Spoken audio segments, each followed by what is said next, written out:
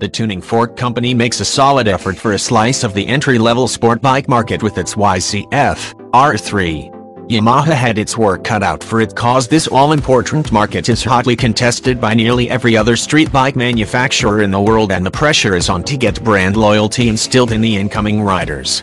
Engine displacement breaks the 300cc mark with 40+ horsepower and 20+ pounds of torque, and at only 368 pounds wet. This is plenty of power for some cheap thrills on the road. At the heart of this sporty ride is a rev-loving, 2-cylinder, parallel twin mill that delivers rather docile performance at lower RPMs but comes alive when you get closer to the 5-digit mark. A 68mm bore and 44.1mm stroke gives us a 321cc total displacement with an 11.2 to 1 compression ratio. Dual overhead cams time the 4-valve heads with lightweight, forged pistons and offset cylinders to reduce friction along the piston skirts.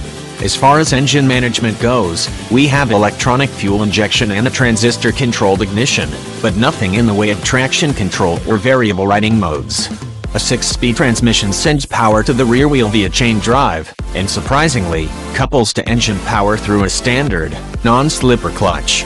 I'm okay with making the kids learn how to properly feather the clutch and blip the throttle to rev match to prevent rear wheel hop, but some of us appreciate the reduced effort needed to operate a slip and assist clutch. What all this technical stuff boils down to is 21.8 pounds of grunt at 9,000 revolutions per minute backed up by 41.4 horsepower at 10,750 revolutions per minute with a top speed around 112 miles per hour. Individual results may vary slightly.